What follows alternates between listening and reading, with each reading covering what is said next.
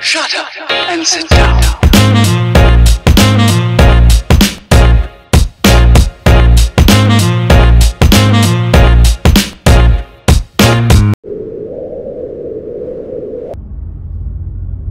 Whenever I see a van, I always wonder if it's a van life van. I don't think this one is. There's a dog inside. And he's got a roof rack and a beard. So, and the t-shirt that says "Go nowhere fast" as he's holding up all the traffic. I hope he's okay. Yeah, it looks like a van lifer. Let me see if he's okay. I guess he hit or got stuck or something. He's getting in the car, so leaving the dog. Are you driving off, leaving the dog in the car?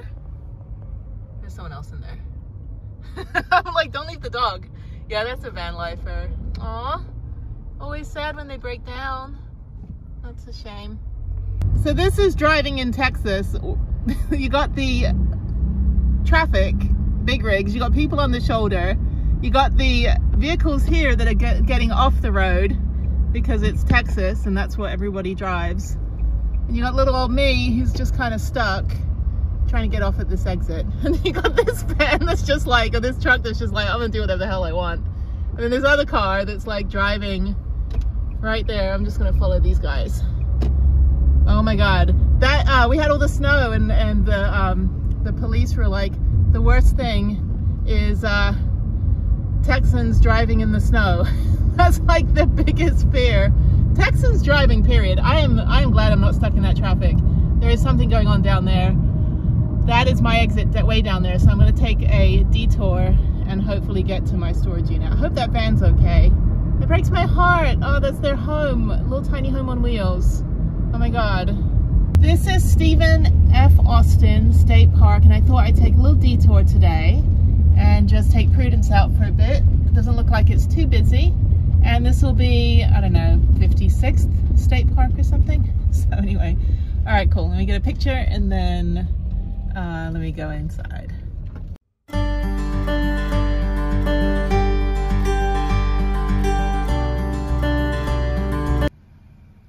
That's actually a really pretty camping spot. Look how pretty that is. It's all grassy and it's got 2 picnic tables. And this is only maybe just over an hour from my house, just west of Houston. This is really pretty. I love these trees. They're like not weeping willows, they just kind of dangle. I don't know what they are. I need to like take a class on flora and fauna. I don't know. Anyway, super pretty. So this actually reminds me a little bit of the jungle gardens in Louisiana, right by the Tabasco factory. And yeah, all these like hanging tree things, little secret places. All right, I think I'm lost already. I don't think I can go that way. I just want to keep going on the Cottonwood Trail. Okay. Yeah, they said most of the trails were closed because of the water, since there's a big creek nearby, and Houston tends to flood. So I know this firsthand because my whole house washed away like 6 years ago. What the hell? So these are the closed trails. About half the trails in the park are closed because they flooded. It looks pretty. This is nice. This is a pleasant surprise. A little hidden gem right near Houston.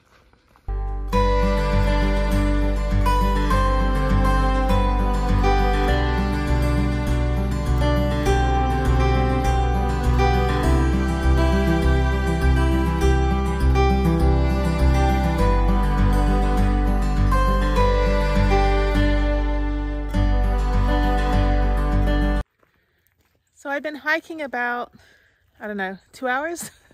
I think I only went like 4 miles. Feels really good. My foot's good.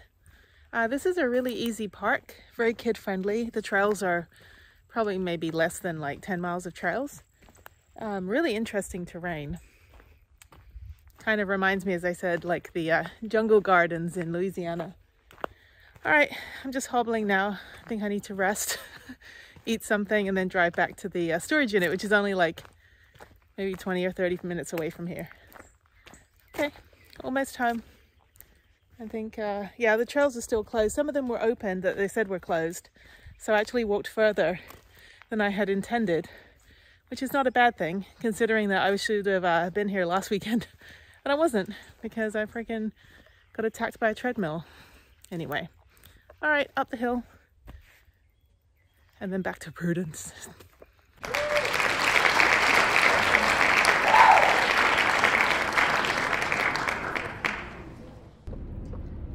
Good evening, everyone. It is another weekend, so I'm heading out. I just had a doctor's appointment, so I'm heading out now to hike at Houston, I guess. Well, you probably saw something. I said I was going to put some other stuff in this video from last weekend. So my foot is fine. I am taking my bike with me.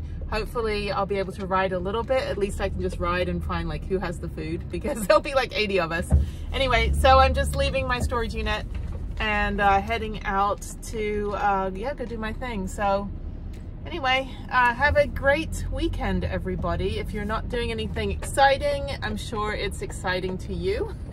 If it's not exciting to anyone else, and if you are not doing anything exciting, or you are, so I'm trying to get out of here. Look at that sunset, that's phenomenal. All right, let me get out of here, because all these like people with big old freaking RVs and boats are trying to get into the storage unit right now. All right, talk to you later, bye.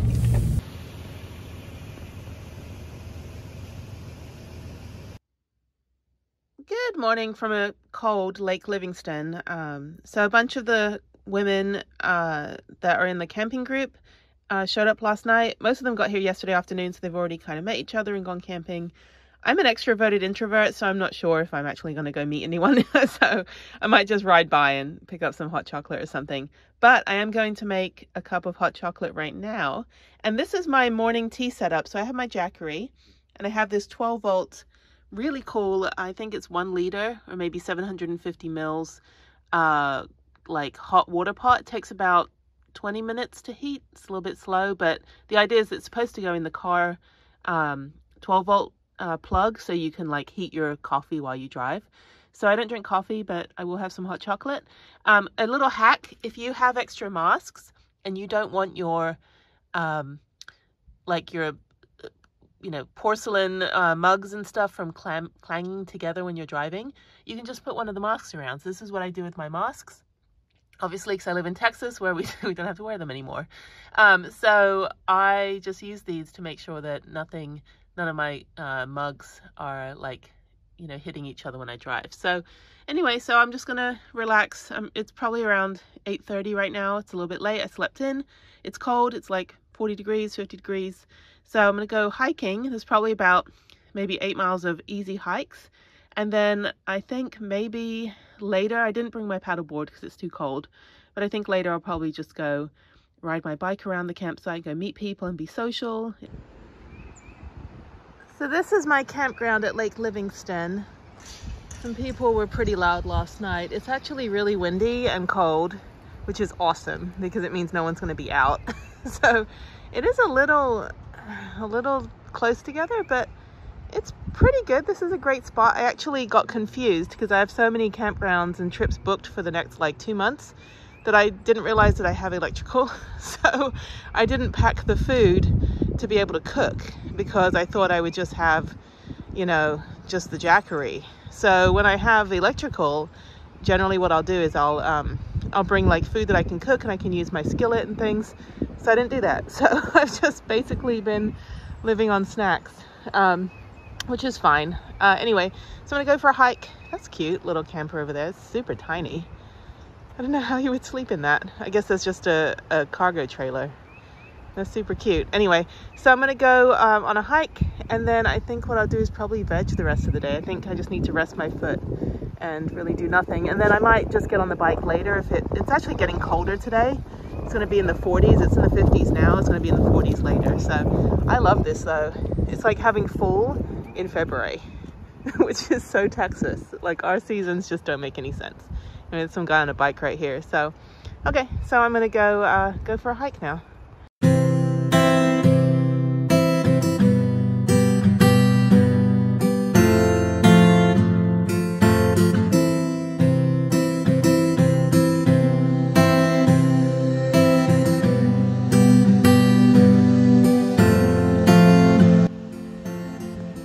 this is Lake Livingston, and there's the boat dock over there. And if it wasn't 45 degrees, I would be out there in my paddleboard. I've actually not been on the paddleboard in a lake. I've only been to Town Lake, which is actually like part of the Colorado River in Austin. So I usually would just go down and back up. It's really windy, so it's probably super windy when I'm speaking.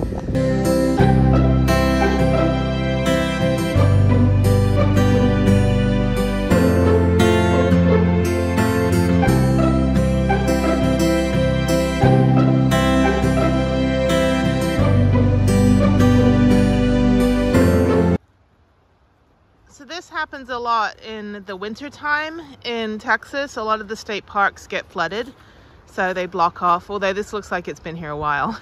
So, I mean, when somebody etches in the word stop. Yeah, so this is a loop. It just loops around and goes along the lake and then comes back around. Yeah, it looks kind of marshy and swampy over there, and then it would just loop back around over here. So I'm gonna head back. I've hiked. Find 1,000 words to replace the word done. I've done Europe. No, I did a poo. That's what I did. You traveled to Europe. You experienced Spain. You climbed a mountain. You didn't do a mountain. The only things you do are laundry and, I don't know, go to the bathroom. So anyway, find 100 words for the word do. So I hiked 2 miles, and I'm going to head back and go on some other trails on the other side away from the lake. And then I think I'm done. I think I'll probably be done in about an hour total. And then find something else to do. The nearest bike trail is like 30 minutes away. So I'd have to like drive out of the park. So I think I'm just probably going to ride the bike around the park and go see if I can meet some people. I don't know. I kind of get shy. Like I can talk all day, every day about travel to complete strangers. But the minute I have to get up and accept an award or make a speech or do a Zoom presentation, I just literally close up and crawl into a cave. So yeah, that's being an extroverted introvert and being a pleasant Scorpio. Yeah, so that said, let's go back over here to the map. Yeah, this one's also closed off. This is where the loop comes around. So I am right here, and I just hiked from up here all the way down on the purple line, which was not far. It's only like 2 miles. And then I'm gonna go back up to the blue trail. I'm gonna hike the yellow trail, and then I'm gonna cross back over. It's really simple. I mean, this is a really kid-friendly park. See, kids. So, and then I'm going to hike the red loop to the blue loop, and then continue the red loop back up to my campground, and then I'll be done. So I think it's just under 6 miles, maybe less, maybe only 5 miles, but it's a good one. I'm still recovering from the broken ankle. So all right, and there's a bench if you get tired from doing the minimal amount of hiking. So all right, it's gorgeous. I love like all this like Blair Witch stuff. Yeah, it's like zombie apocalypse training.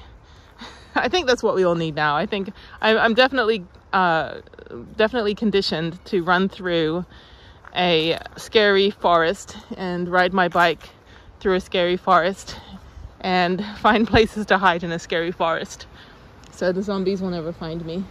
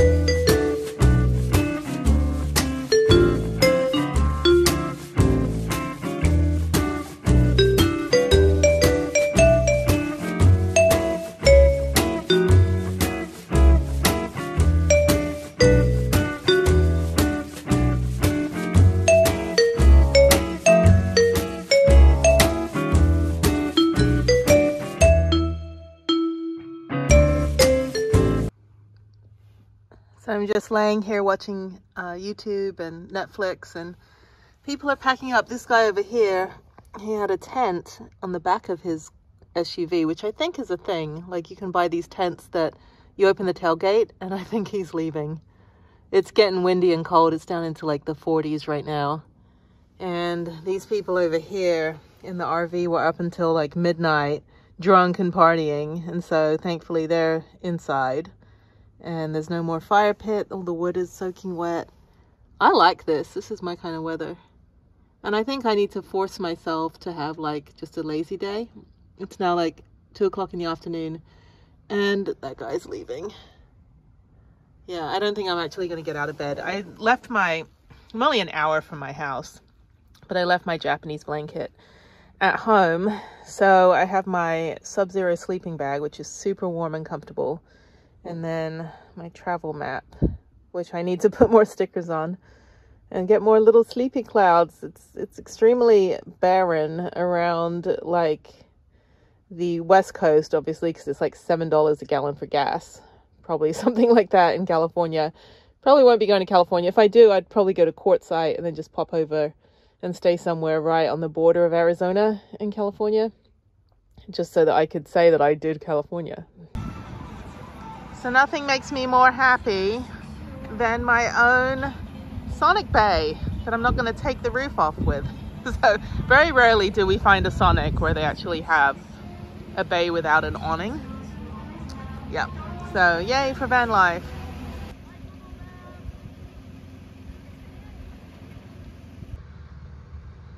Good morning from a very sunny and cold Lake Livingston. So I actually moved last night over to this spot, which is perfect because I'm right on the end. And the people next to me, I went to the store. When I came back, there was like 30 people in the spot next to me that were all like, they had like 2 fires going. They took my own fire pit, and even though I don't use the fire pit, that's super rude. Like, don't take someone's fire pit or move into their little picnic table. I mean, they could ask and I'd say no, but because I don't want 20 people right behind me. Anyway, these people, not with the black truck, but the ones that were, I guess they've left, they were blasting music all night. So a lot of people cleared out. It got down into the 30s and all this was full. So I guess everyone either left late last night after like 9 o'clock, or they left early this morning. I didn't hear anyone. I just slept all through it because I was so warm in my Sub-Zero blanket. That's a cute little camper over there. I stayed in one of those in Santa Fe in an Airbnb. It was a stationary little one, as you can see. That was super cute. I would totally stay there again. Actually, it was right before I started van life. I wanted to go and stay in Airbnbs that were like super tiny little campers and things. And so I stayed at the Hotel Luna Mystica, which you can see here. And then I go back there and I stay in the van because they have a shower and it's only like 10 bucks. Well, it's $25, but they charge me 10 for media because I know everybody. And actually I met one of the original builders. I met their mom in Austin at the Tiny Fest, and that was funny. Anyway, so I'm not going to stay here. I'm going to go to Huntsville. Actually, I'm going to try to go to a mountain bike trail, but it is kind of cold. And I'm just, you know, still, my ankle is still a little concerning because it was stinging yesterday around mile 7 of my hike. So I don't know. I'll just head out of here and just drive. I'm only like an hour from home, but I'll drive about half an hour to a mountain bike trail, see if it's free and open. And there's Ranger. So, okay, come on Prudence, warm up. I gotta unplug her. So, I'm gonna take out the lifeline and then resuscitate her and get her on the road. This is the Double Lake Recreation Area. There's like an 8-mile mountain bike trail, but I think it's a US fee area, so I don't think it counts with state parks. And I think I have to pay. And they still have Christmas decorations up, that's funny. I don't know if anyone's here. Camping fees. Day use is $7. I don't have any cash. I never carry cash. All right, so executive decision.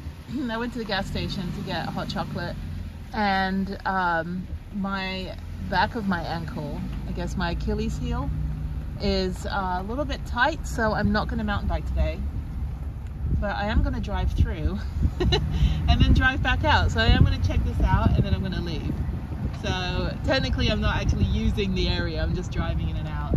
Which, you know, some places that are fee-based will actually let you do that if you just want to check it out. See how pretty it is. But there's some up in the Austin area that are like super nasty about it. They're like, no! And I'm like, dude, I'm just going to drive in, take a video for other people and leave. So, alright, let me go in and out. So these are super pretty campsites, but they're not level. So this is like a severe incline. And look at the, oh my god, there's no way I'd be able to park on that.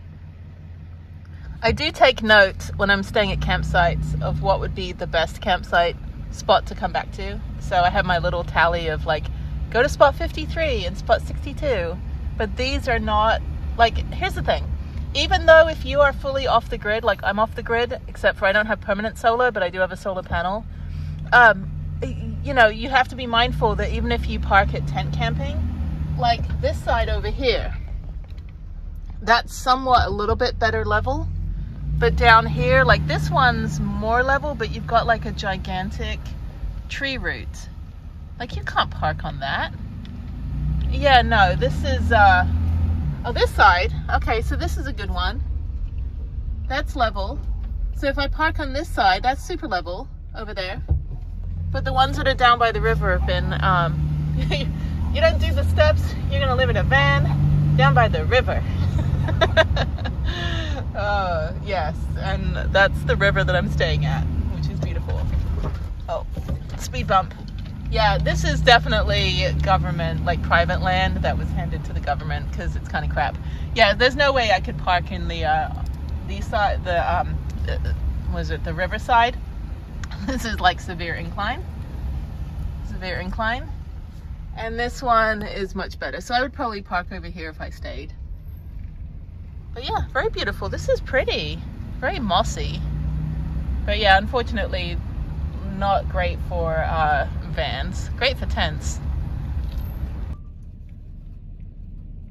I've actually met these guys. I think they were in Tiny Living Big Adventure.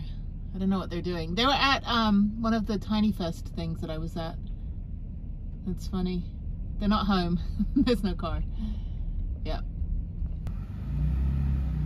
They have a palm tree that lights up.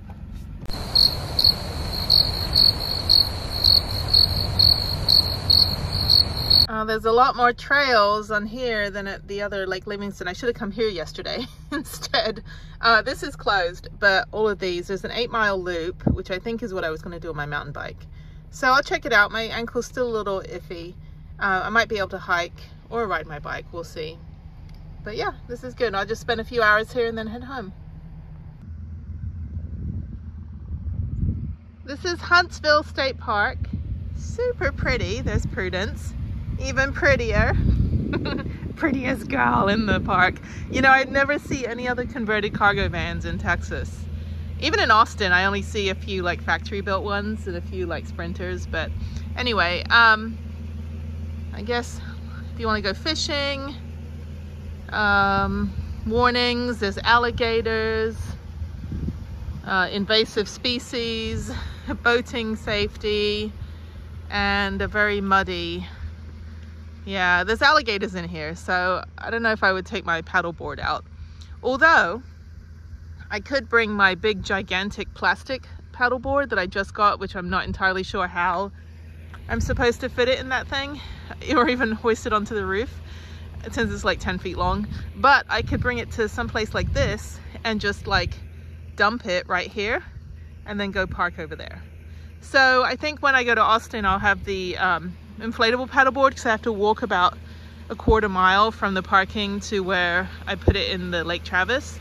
But if I were to come to some place like this, there's a boat launch, which is significantly easier, and I could get one of those little like tricycles that you put on the back of a paddleboard, like little you know, like when the dogs don't have back legs and they have to wear one of these like I don't know what they are, contraptions that have the 2 wheels on it. You can get those for your paddleboards. Anyway, yeah, there's like no one here. My ankle, I'm hobbling right now, so I'm not sure if I'm actually going to do anything here. I'm kind of worried. I need to be able to run for the next 2 weeks, so I think I'll drive around. I think I'll just do a very, very short hike, maybe when I put my hiking boots on, which are, well, right now I've got my flip-flops. When I put my hiking boots on, maybe they'll be a little bit more stable than my flip-flops, but yeah. Okay, all right, just checking it out, you know, doing my travel research, getting my information for the masses.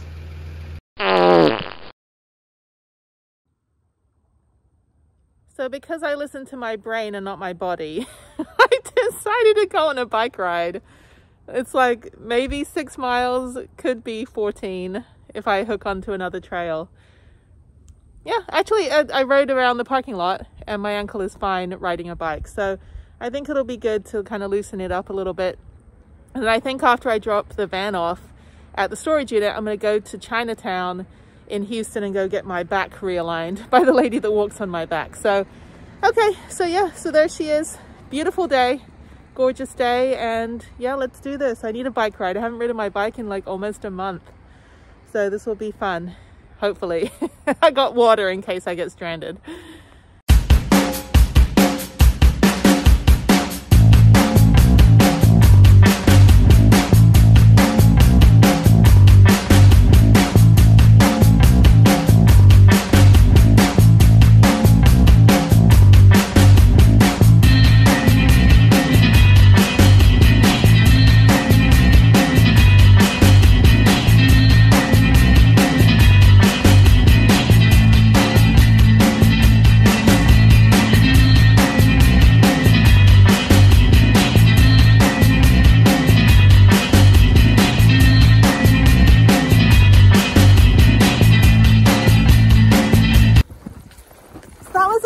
That was about 7 miles heading back to the van, and yeah, I think I'll come back here. I think this is a good way to break up the drive coming from the north through Texas. So now I just got to find the car. I think I'm about half a mile, so just gonna head this way. Yeah, good run, excellent, good choice, Jenny. So I only fell twice. My chain came off 3 times. Once when a twig got caught in the derailleur. Second time when I hit a tree root. And the third time when I spun out on some sand. So I generally fall every time. Oh, I'm getting a little belchy. Sorry about that. Yeah, so I've actually been riding mountain bikes for 41 years. I'm 43 now. So I'm pretty experienced. I used to race competitively BMX bikes as a kid in England. Back in the 80s in London, so that was super fun. Yeah, so I've had a number of bicycles. I'm actually thinking of getting a BMX for trails like this where it's really rooty. It's I guess it would be like kind of technical because you have to really pay attention and like know how to change gears and lift your bike up over the roots and things. So I pedaled the entire way. I didn't even walk the bike except when I fell off. So yeah, no, it's good. That was a great run. I actually like this park a lot. I can't imagine in the summer though. There's like hundreds of like day areas and all that. I think it would be a madhouse. This is like literally just 30 minutes from the Woodlands, which is where Harriette and I used to live when we first moved to Houston. But when it's like 40 degrees and a Sunday, Super Bowl Sunday, oh sorry, the big game Sunday, it's pretty much empty. So yeah, so anyways, that's good. Yeah, so I'll put this on my list as one of the good parks to come to. There's another like 8 mile one that goes on the service road around the perimeter of the park. So I think if I came back and had more time and wasn't as injured, I would do the 7 miles that I just did, and then I would go and do the 8 miles on top of that. And that would be, you know, pretty good run. So yeah, so now I'm gonna drop the van off at her home, at her storage unit, and then head to Chinatown and get a really good massage. I need my back realigned. And then, yeah, so then in 2 weeks, my next trip is running the half marathon, which you will see before this video, because this video gives away the fact that I broke my foot. So it's going to be a little out of order, but who cares? So, all right, well, yeah, Huntsville State Park, definitely a hidden gem.